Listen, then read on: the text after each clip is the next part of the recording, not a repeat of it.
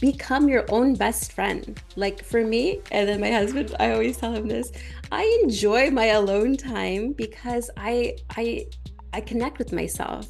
I don't need to have to be around everybody, although I do like to be around people, but I love to be by myself.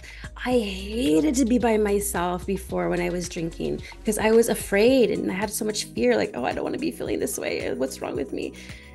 I enjoy myself. And so finding things that you enjoy doing and start with that, and then eventually I think later on in time, you will then start opening up and start maybe meeting people. Like another great website that I did, especially as a new mom, is I went on to meetup.com.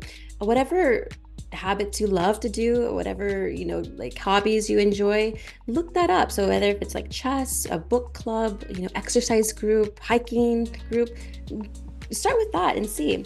And if you really want to start hanging around with sober people, look up, just go on Google and just hit sober events. You'll find a lot, and then you can connect with like-minded women who are wanting to become sober.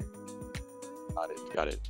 Okay, so next question. Can you describe your overall approach to supporting people in their recovery journey? So how does what you do and how you help people differ from the traditional 12-step program? And